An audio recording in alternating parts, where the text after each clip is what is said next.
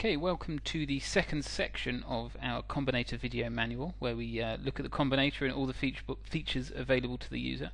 So in the first the first section of videos, we looked at all the tools pre-flop, and in this second section we're going to be looking at all the tools post-flop, all the group selection tools available. So to get started, once you've selected that pre-flop range, like we showed in the first batch of videos, you click the to pre-flop mode, and here you go into what we call post-flop or group selection mode. So in this video we're just going to look at assigning the grid into various different hands. So once you've gone into group mode, you have these buttons down here, and this allows you to select a coloured group. And the basic goal that we do here is we're going to break this range of hands up into different groups, and then we can compare the different groups and compare the hands in different parts of the range of the groups. So selecting hands in the grid is exactly the same as in pre-flop, but this time we select which colour that we want to use, or which bin we want to put in certain hands. Other than that, everything's exactly the same. So if we just click number 1, we can start clicking and cards come up red. This means we're just assigning cards into group 1. If we go into group 2, we're now going to assign hands into group 2. And as you can see, as I make these changes, the output updates automatically to the number of combinations in each group, the number of combinations in all groups, and the number of combinations not in a group. Now, as you can see, it's just like before. You click once to select, and you click again, and this removes a hand. Being that I'm in group 2, which is the green mode, if I click on a red one, it'll first go to green, click it again, and it'll go off. There's up to 8 groups if you've got the Pro software. Here we're just going to assign things in a nice blue colour.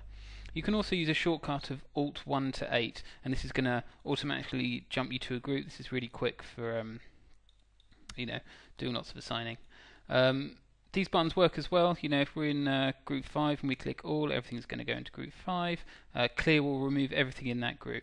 I'll just show you that again. If we go assign some stuff into group 1, assign some stuff into group 2, if we click clear here, it's only going to clear the group 2 combinations. Clear all will remove all combinations. So that's fairly easy if you've done the pre-flop stuff. The only other thing is these modes work as well. So here we can be in line mode for group 2, diagonal for group 1, diagonal for group 3, whatever. You get the idea. The suit selection also works exactly the same as before, and now things are a little bit more useful. So if we go into group 1, we can go into suit selection mode, select all heart combinations, let's say, and now we're going to do partial selection into group 1 of these hands. If we go out of suit selection mode, as we hover over, you can see some of them are selected in red.